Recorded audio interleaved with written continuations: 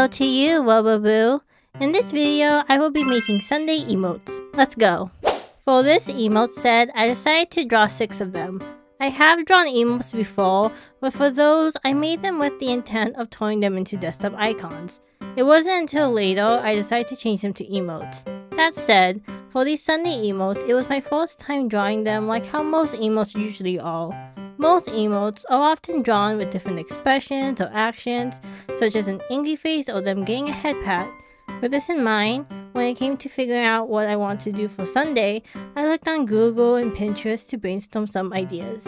After researching that, I decided on a normal smiling front view, a looking down on you, intimidating kind of expression, honestly I don't know how to describe that, a holding a heart one, a slightly annoyed mad one, a head pat one, and lastly, a sad pouty face one. I said the word one too many times, didn't I? Anyways, moving on. Let's talk about the drawing. I worked on a square canvas or a 1:1 aspect ratio. Since emotes are tiny, I tried to take that into consideration when planning what to draw.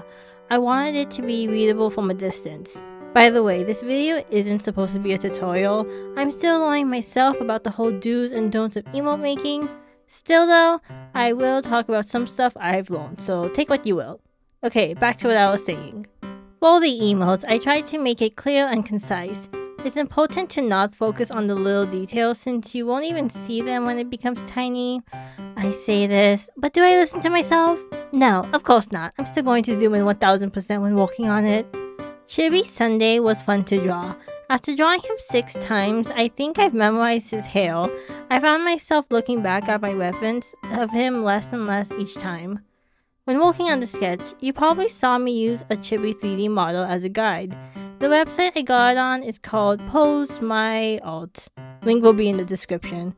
Chibis are still new territory for me, so I have trouble getting the proportions right. That's where the Chibi model comes in handy.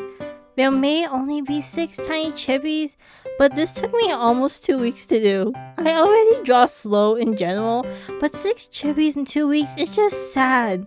I could have finished 2 full color illustrations in that time.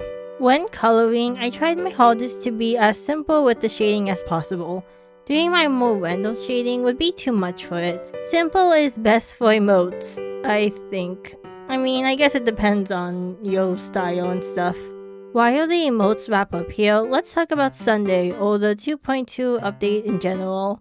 I won't talk spoilers, so don't worry. If you guys don't know, when it comes to the story of Honkai Star Rail, I really like it.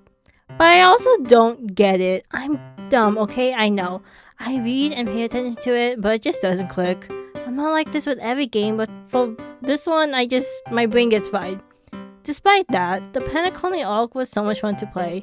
The cutscenes in 2.2 were just chef's kiss. It was great, especially the ending. I also think Sunday is a well-written character.